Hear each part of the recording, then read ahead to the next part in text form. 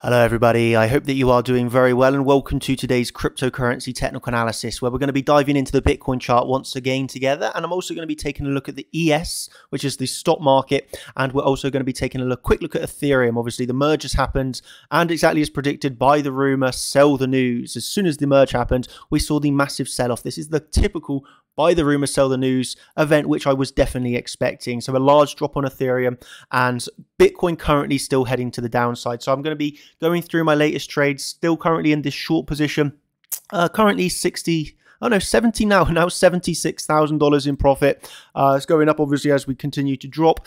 I'll be explaining that short position, where I'm looking to take it, what's going to be happening next, and everything that you need to know here about the Bitcoin chart. So if that sounds interesting, let's pay attention to the video and let's just go straight into it together. So yeah, obviously Bitcoin saw the large sell-off after the rejection of this high. And from my last video where I felt as if I explained it very well, there was still a little bit of confusion of how we knew it was going to reject, where it did reject. And because for me, this is so important that you truly understand this. This is really important that you understand if you want to be a good trader, and I want to make you into a good trader, right? So I want you to just pay attention as I just recap this with a few other levels of confluence that I'm going to throw in for you, so you can truly understand that this was a technical reaction. Because I love the debates here. I love the debates and people debating me. It was CPI. There was no way technical analysis could tell that that was the high. And I'm going to just show you one more time that it was definitely, in my opinion, like technical analysis, and the timing was as you hit resistance. There was a technical reason to have taken the short positions, right?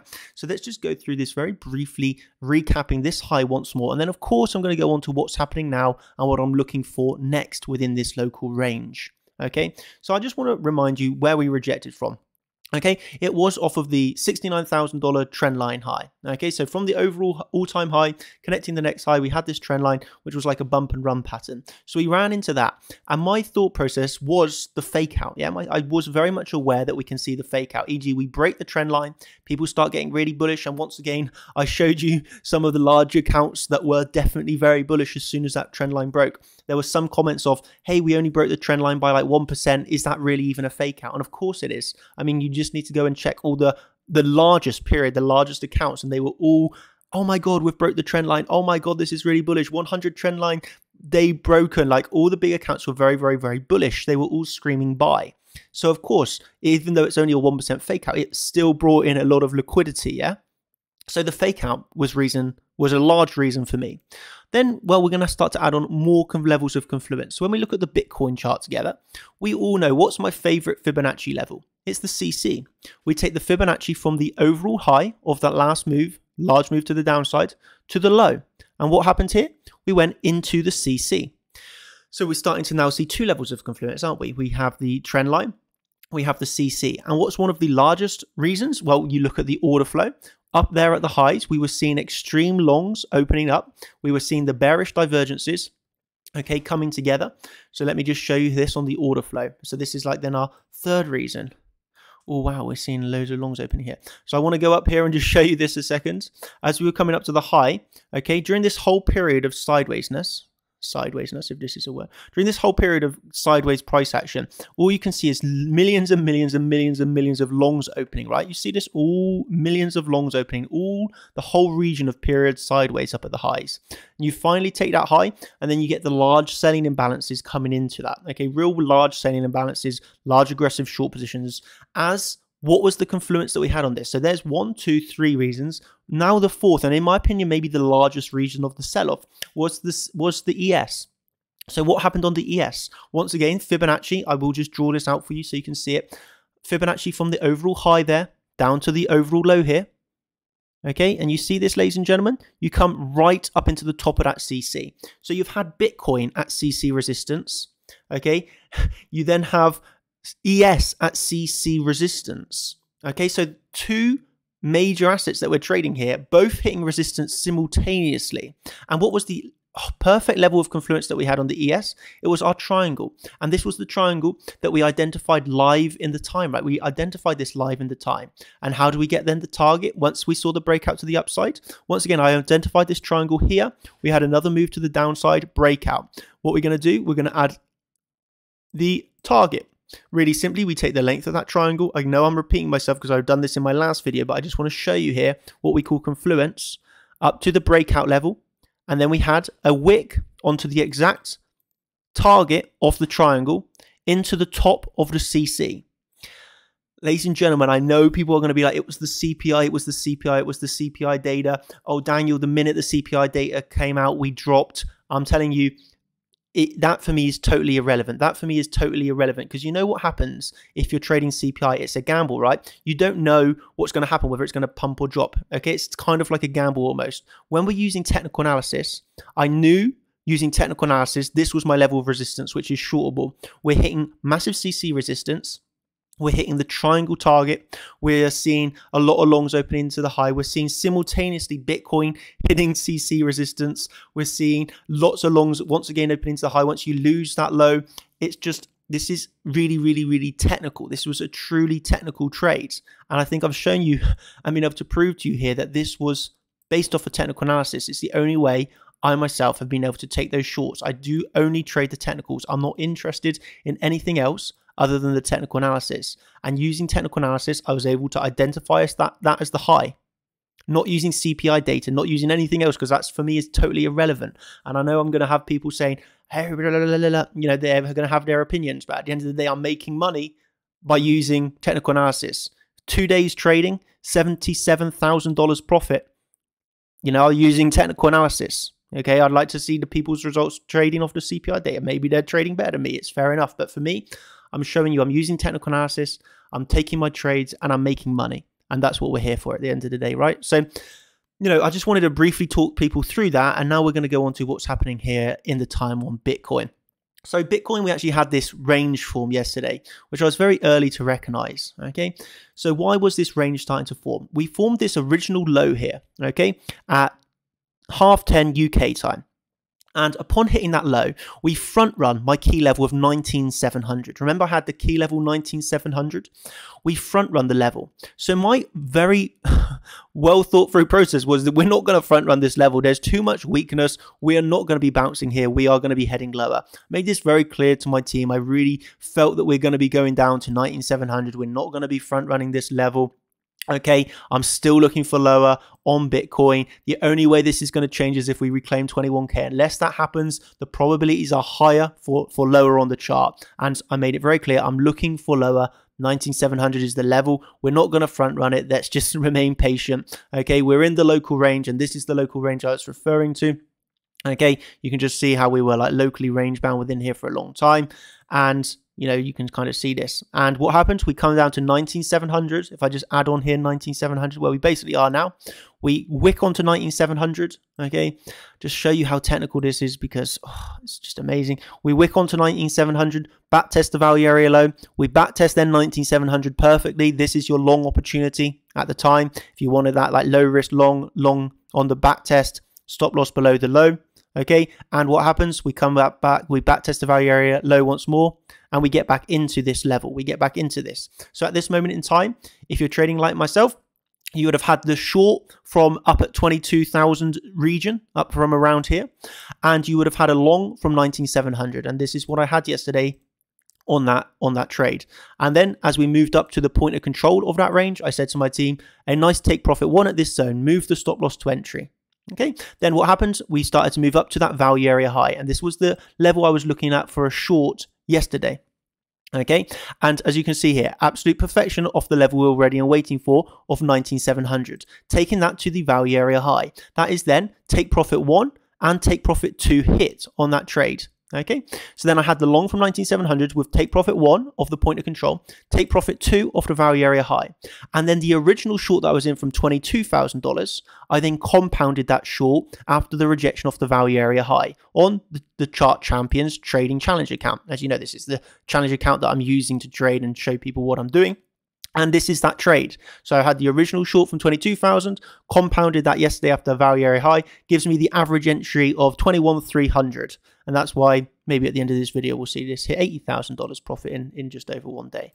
But that's how the thought process, I wanted to explain that really in detail, how I come about the local range, why I compounded where I compounded, the respect that this channel had, why I didn't take profit here. I did not take profit on that short. I haven't actually taken any profit on that short. The only reason why this is realized profit is because of the funding rate. Yeah, the funding rate is paying me, and that's realizing profit. I've not taken any profit on that short position yet.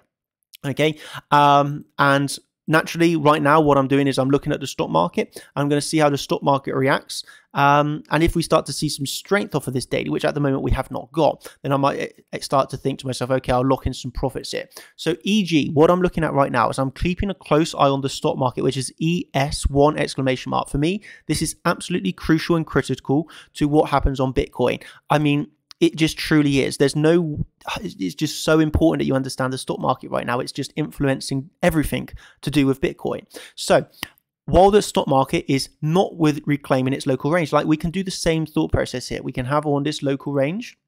Okay, and unless we start to reclaim the value area low, I'm not going to lock in profits on my Bitcoin short, because if we start to reclaim the value area low on ES, then we will simultaneously start to reclaim the value area low on Bitcoin. I'm absolutely sure of that. Okay, so I am personally remaining patient. I'm not saying we're not going to reclaim this. I'm not saying that at all, but I'm saying I'm in a nice position now where I've got into an original short, I've compounded that short, and I'm now remaining patient. I'll remain patient simply for lower on the Bitcoin chart.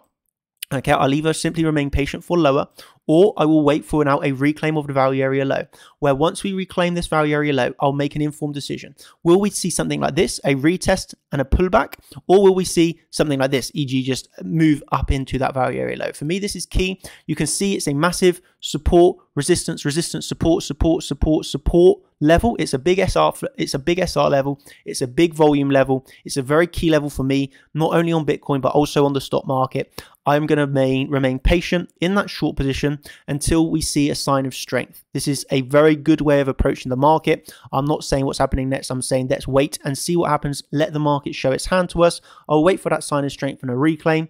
If I get that, then I can take a long position.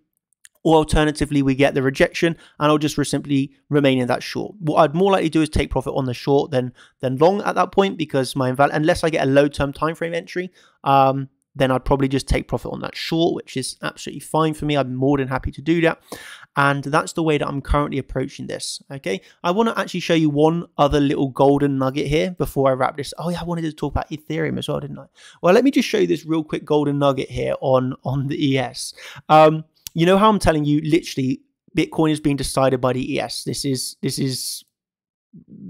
what's moving Bitcoin at the moment. This moves down, stock market moves down, Bitcoin moves down. Stock market moves up, Bitcoin moves up. Like totally correlated and pegged together, right? And I wanted to show you this one prediction from Igor that he made 1 week in advance. And it was this, where he predicted the low. And you saw that when I made the video the other day, right? He predicted the exact low of the move and it hit his alert and he was predicting a bounce. And you see here, he predicted the bounce up into the CC before another drop. This was his prediction on the 6th of the 9th, okay? So this is during his live trading streams that he does. And this is how it played out. We come down, we hit his alert, which was the exact dollar low. We moved up into the CC, and now obviously since here we've dropped even more. So he had this like long into short setup. He had the long into short setup. Long here, short here, wait for the drop. What happens? Long here, short here, see the drop. Long into short. I just wanted to shout that out because this guy is like a living legend when it comes to technical analysis and trading. Really, really, really amazing. Do not sleep on his streams. Please do not sleep on his streams. Like, all I can say is it's very, very, very impressive. But that was just showing you how you can predict this market. You're not using CPI data. You're using technical analysis, predicting exact lows, predicting exact highs, weeks in advance. Big drop to the downside followed. What happened? Big drop to the downside followed on the ES. So, I mean, yeah, that was pretty impressive, my friend. Well done, absolutely. And yeah, I'll wrap up with giving my thoughts on Ethereum here briefly. So Ethereum obviously had this merge, right? And my thought process, and I actually had some people like laughing at me about it, but my thought process on Ethereum was, it's really, really hyped up, right? Ethereum was really hyped. Oh my God, it's a merge, la la la la la. Again, I couldn't care less about a merge. I really couldn't care less about it. But I've seen the phenomenon play out time and time again, right? Where it's buy the rumor. So as you're leading up to the merge, there's all this hype, there's all this excitement. Oh my God, Ethereum's going to get a merge. It's buy the rumor, sell the news. Because who cares about the merge, right? It really is totally irrelevant. For this market moves, I think I've shown you, this market moves off of technical analysis and liquidity. liquidity, right? It's grabbing liquidity all the time. So why would the people that move this market care about a merge? The reason is they truly don't. All they want to do is grab liquidity. And what's the best way to do this? It's by pushing price up. It's helping price. It's helping price. It's pushing price up slowly as people get excited about the merge. The merge happens. There's real no reason, and it's time to drop. Buy the rumors, sell the news. Buy the rumors, sell the news. Always is happening. All the time. It's always happening. Buy the rumors, sell the news. So Ethereum has sold off really greatly, real hard. Why? Because people have sold the news. Okay, this is something we were definitely ready and waiting for. Buy the rumors, sell the news. So yeah, that's why Ethereum sold off. If you want to see more in depth, I'm more than happy to do a free live stream for Ethereum. If you want an in-depth analysis, hit that like button. 3,000 likes, I'll give you a free Ethereum, USD, and ETH BTC analysis. I'm more than happy to do that for you if you smash that like to 3,000.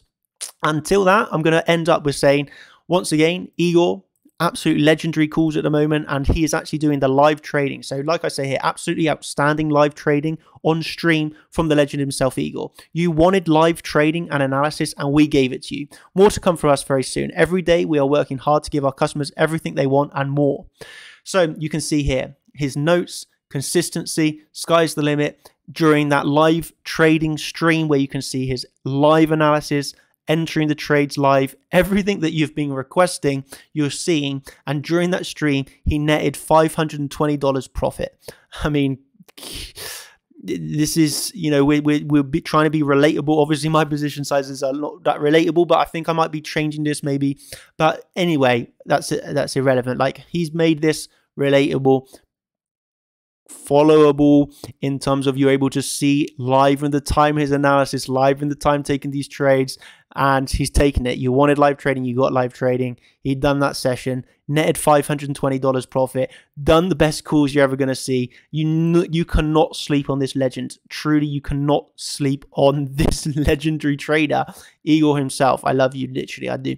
So yeah, that's all I'm going to say. If you want to see more from us, you know where you can check out the live trading. You know where you can check out the Discord posts, e.g. the read-only channels of the coaches, myself, George, Igor, Mike, and Victor. We've got our read-only channels where you can follow along our analysis. If you want the education, then obviously you can come over to chartchampions.com and get all the educational material, follow the daily live streams, everything you've ever wanted and more.